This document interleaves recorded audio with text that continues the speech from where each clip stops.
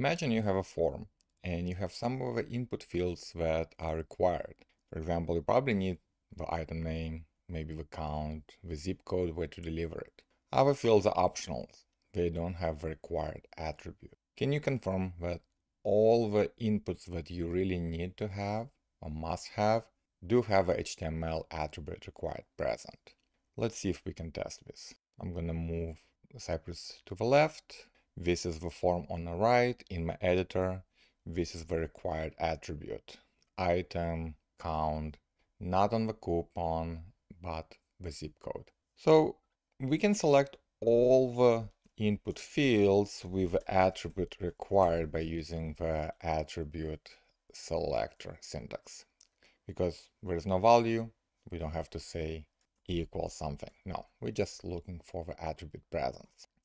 There are 3 items right here. We can confirm, for example, of let's say names for required attributes. So we can say should we get a list, and here we can, from that list, which is a jQuery object, get the attribute. So we can say, let's say names. We'll say list, and I love dealing with arrays, not with jQuery objects, to be honest. So immediately I can convert to an array, map an element to element get attribute name. And because I don't care about the order on the page, sometimes the input elements can go higher or lower, I'm gonna sort it so that the list of names is stable. Doesn't matter what position on the page it is. And so we can say expect names, and let's say required to equal, because it's an array. So what do we have? We have zip code. Notice it's capital letter, so it goes first, then count and item. Zip code, count, item. Perfect. So this is a single should callback. It's pretty powerful. It will retry getting the elements if the elements are added, for example, or changed. If you use my Cypress Map plugin, you can rewrite this slightly simpler. Notice in this case, we're getting the jQuery object, and then we are invoking method get attribute on each element. So from Cypress Map, there's map invoke. So invoke a method on each element. Get attribute is the name of the method and the argument name. And then you use signVoke to sort it, right? So sort the current subject, and this should deep equal this array that we already have right here. And we can remove everything.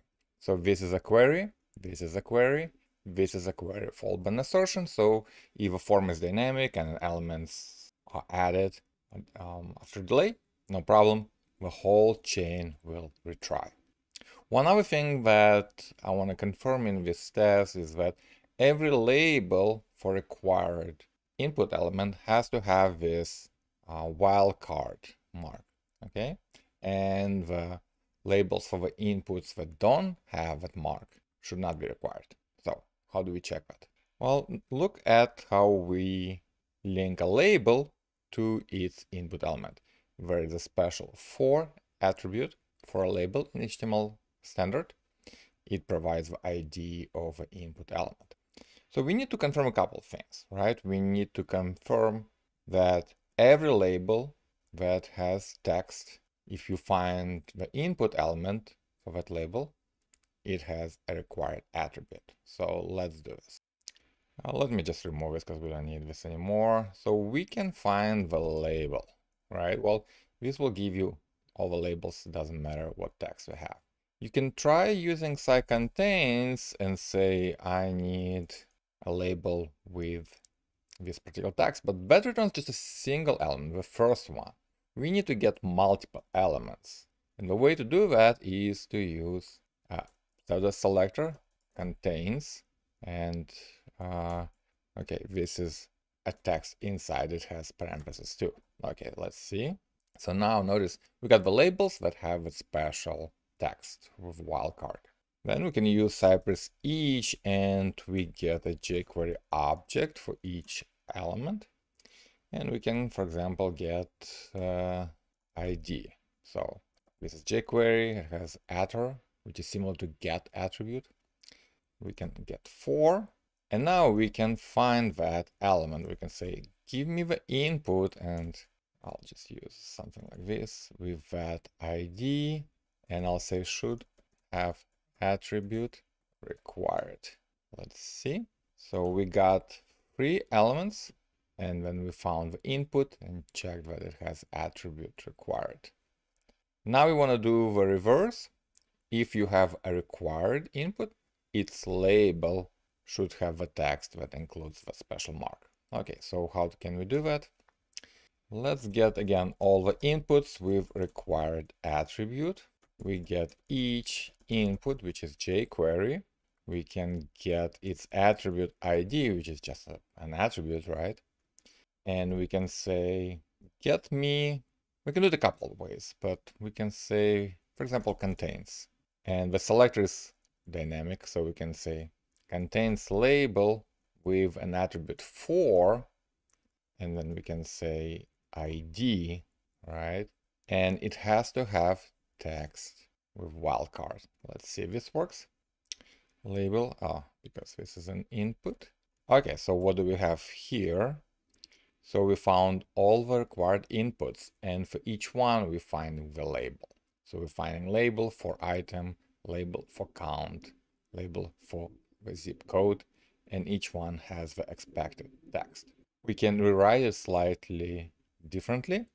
Instead of say contains, we can say once you find that label should, I think, have text.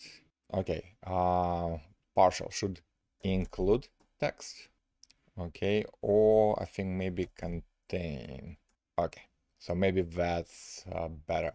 This syntax might be preferable because this gives you an idea if it fails, if the element, the label for that element is missing, or if it doesn't have expected text. So we separate finding the label for that input by ID from checking its text. Okay. So I'm gonna put this full example on my Cypress example site. I will link it from the description of this video.